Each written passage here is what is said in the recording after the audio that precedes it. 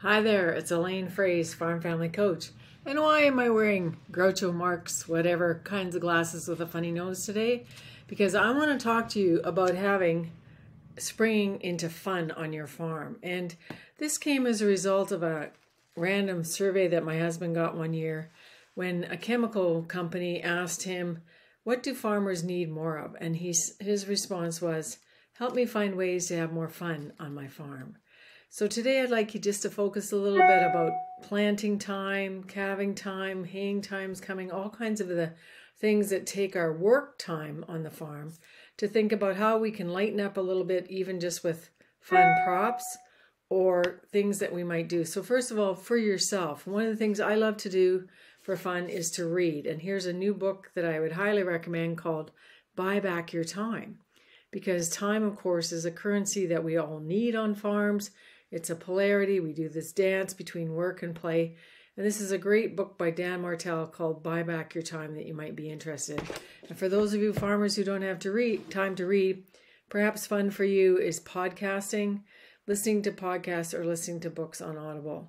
Now, as a couple, one of the things we like to do is put on our bike helmets and go on our e-bikes, because that's something now that is fun for us as we're aging. And here's some of the barriers. Some of you will say, well, you know what, I'm too old to do that, or my friends have all moved away, or I don't have the capability to do these things. But stop making excuses. Get yourself some of the right tools and start having fun doing things even just after supper or on Sundays, or when it works. Where is it written that you only have to go to parties and have parties on Fridays? And that's another thing. Since the great pause, a lot of people aren't having parties.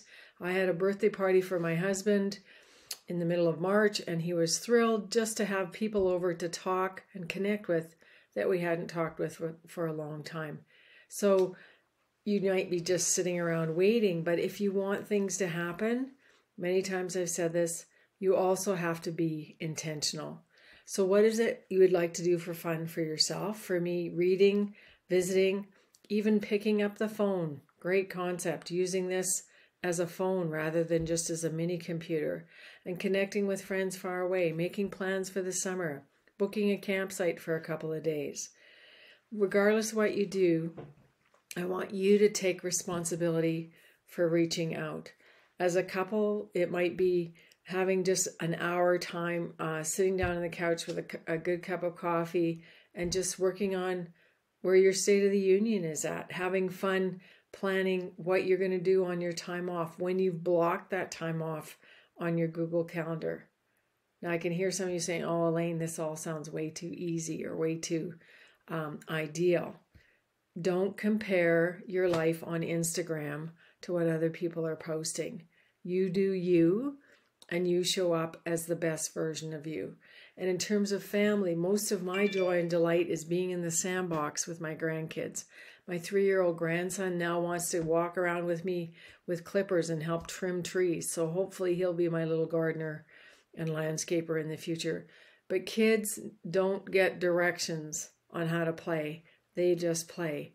And adults are just big kids in bigger bodies. And so I want to encourage you to be playing crokinole with your grandchildren, getting out the checker games, the Skippo, the Uno, the puzzles, whatever that looks like to you. My granddaughter is 4 years old, and she's an amazing watercolor card painter. So I mask off the tape edges of watercolor cards for her. I've taught her how to tickle the brush, and she makes beautiful cards for teachers and relatives and all kinds of things. But it's something that we've spent time together just having fun.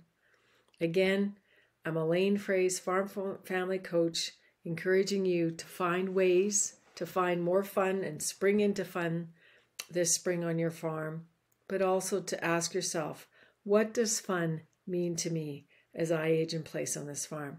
See you next time.